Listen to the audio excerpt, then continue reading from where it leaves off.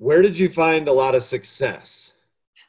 I would say honestly, as far as finding success, not every transaction that you have is going to be extremely smooth. There's going to be some hiccups with every transaction. And I would say that people and clients typically appreciate agents more when they've kind of helped them get through some of that tough stuff. And so I would just say kind of just make sure that the client knows that you're working on their behalf at all points in the transaction. You don't want them to feel like, they're another number.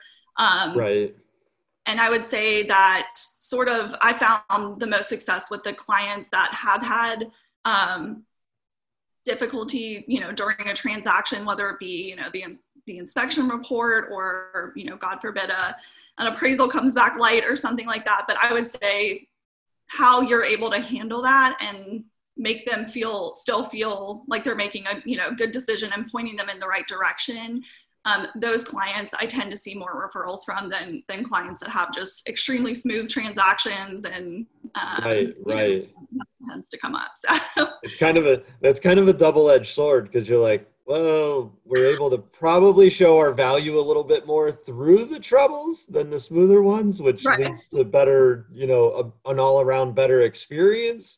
But Yes. there's a large part of you that goes, well, you don't want to invite any of these challenges in either, right? Right. Exactly.